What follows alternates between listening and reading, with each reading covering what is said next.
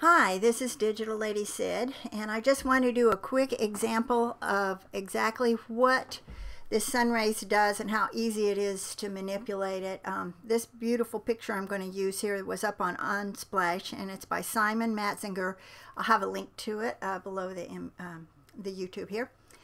And what we're going to do is just use the sun rays filter on it so you can actually see how easy it is to use.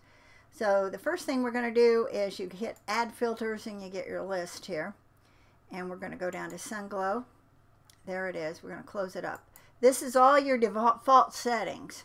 So they're not ones that I'm going to use for this particular blog, but just to give you an idea of what it looks like when it just opens up. That by itself, if you do a before, after, look at that even. Just putting those in there is kind of pretty. Alright, now the next thing we're going to do is I'm going to use these settings. We're going to go to X and we're going to move it over to this side because I just decided I wanted to try it over here.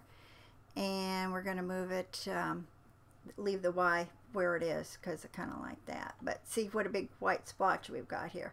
These are all the settings that affect the rays. These affect the sun, and this affects all of the image. They all go from 0 to 100 as I explained in my blog. So the next thing that we want to do is set an amount. An amount is basically an opacity slider, and as you see as I move that right, it's going to get brighter and brighter. So something like that. We're going to use a look of 2, and like I said, the look, you know, look at, it's almost like a saturation type effect in this image. So I had set that fairly low for this particular photo because I just thought it looked real fallish that way.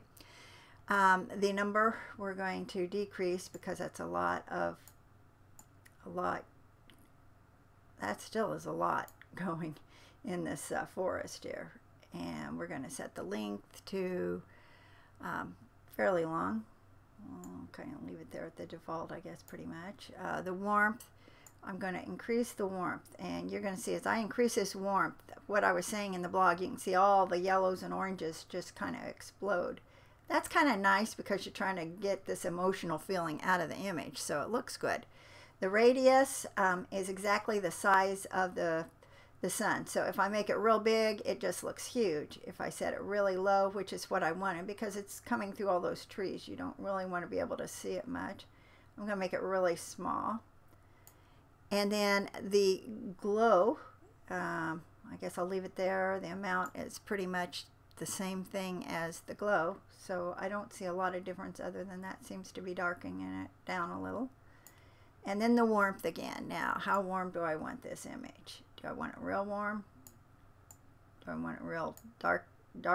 You know, it's you just have to experiment with these sliders to get an effect you like. The randomness is the one I really like. You could set, I'm setting that one to 24 because I tried this one before and I like 24 setting, but you just sort of have to adjust it to fit with the trees. And then this is the one I really like. When you pull that penetration up, you're going to get really a soft effect.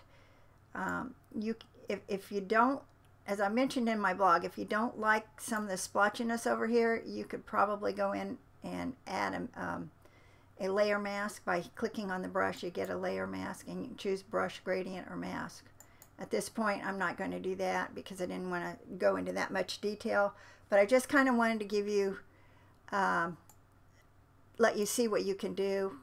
I'll put this up on the blog, and you can check it out again. If you want to find out more what I do, go to sidspics.wordpress.com for lots of blogs, and I have a smaller fun Photoshop blog, or a play blog where I don't go into much detail, called www.digitalladysyd.com. I'll have those links below, and have a good week. Bye.